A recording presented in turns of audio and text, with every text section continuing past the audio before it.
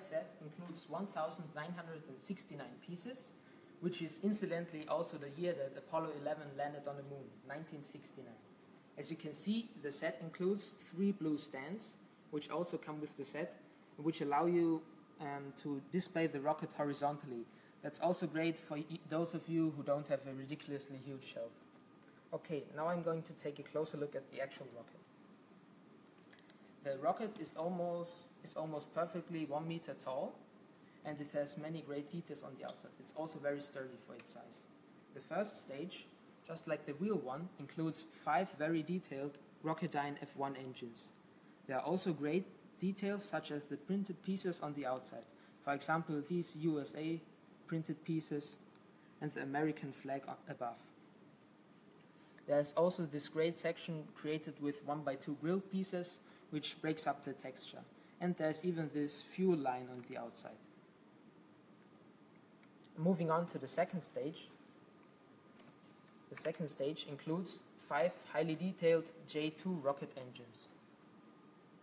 Again, on the outside there are many details, like these printed pieces, or again these 1x2 grill pieces.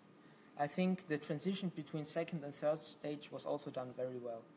This conical shape is difficult to recreate with Lego.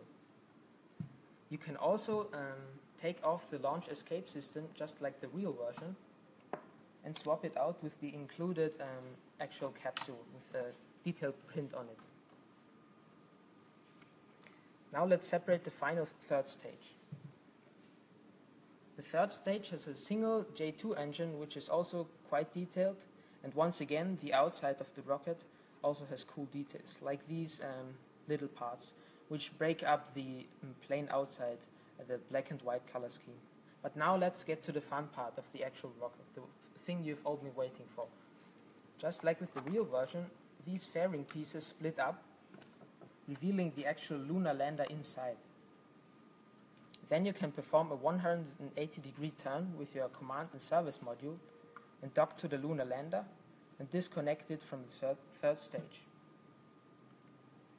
Then, once you're at the moon, 2 of the 3 astronauts can transfer over into the lunar module and then be on their way to the surface. You can then deploy the landing gear, and the Eagle has landed. With the set also comes this cute little lunar surface vignette, which includes detailed astronauts with prints on their bodies. Those are actual little trophy pieces which got printed. The surface also includes this little piece, 1x2 tile, with an American flag printed onto it.